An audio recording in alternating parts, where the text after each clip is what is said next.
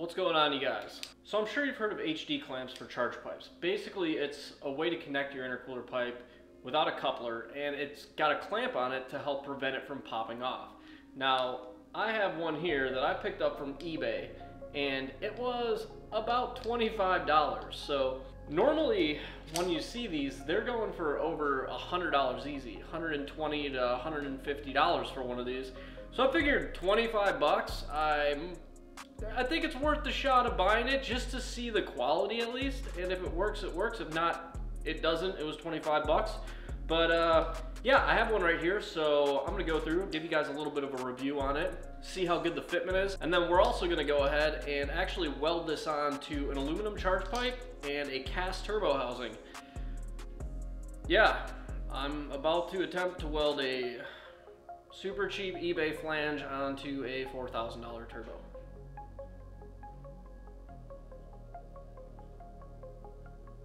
Well, good thing about aluminum is if it doesn't work, you can always just cut it off and weld something better on. So let's get into this thing and take a look at it. So the way these clamps are designed is that you have two flanges, a sleeve in the center, and then a band that holds them. And once the band is put on, they cannot come out.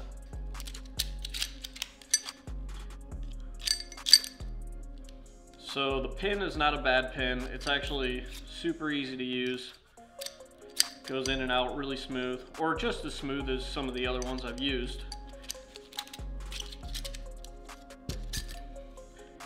The actual band is actually not bad material. I mean, comparison-wise, it seems to be similar quality to like a Vibrant or Plasma Man or Jegs or any of those. The flange finish is pretty well deburred. I don't see any major issues with the flanges. They seem to be flat and square. Now, one big difference I do notice between these are the seals. So these seals are absolutely tiny in comparison. So when these go on, these are going to be stretched on quite a bit here. Now, one thing I've noticed with using like Vibrant flanges or Plasma Man flanges of similar styles is that, you know, they are kind of a pain in the ass to use. And the biggest issue is getting this ring over here. So ideally what I do is I lubricate these seals up, but still they can be very difficult to get this ring on sideways because it's gonna wanna twist or walk off or push over, and it can be very difficult to get the clamp on while holding this in place. So I'm gonna lube these O-rings up real quick and we will see how difficult it is to get the sleeve on and then the collar for it. All right, so I got my extreme pressure lube number 3 here. And I'm gonna go ahead and just put a little bit on here. This stuff is like really thick right now because it's been sitting out in the garage in the winter. So it's got a really thick viscosity right now. Usually this is much, much thinner, but we're just gonna have to work with this as it is right now. So we got our O-rings lubed up. All right, wipe a little bit on the inside of here. Try not to bend this. Try not to bend this. If you get this bent, it'll make your life even more difficult than it's already going to be because these things are not easy to put on.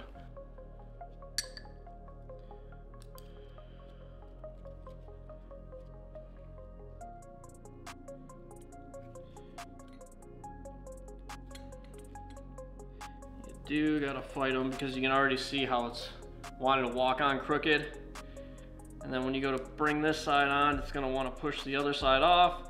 And you gotta make sure you're not pinching your O-rings or rolling the O-rings off when you do it. And you can see as I'm going on, it's wanting to come off on the other side. So these can be very difficult and tedious to put on. This isn't just necessarily this clamp either, it's this style. I have this issue with doing all of these style clamps. But so far, I mean, that O-ring goes on pretty much the same as like a Vibrant or Plasma Man does. Not saying it's more difficult or easier, it's a pain in the ass regardless. And then this goes up, pin in, and it's got a nice tight fit. So once those O-rings are in there, this thing cannot leak and it cannot come apart without taking this band off. So far, the actual quality of this looks just as good as any of the other more expensive ones I've seen so far. The O-rings do seem a little bit cheaper though. So far, the actual quality of this thing is pretty impressive for being $25.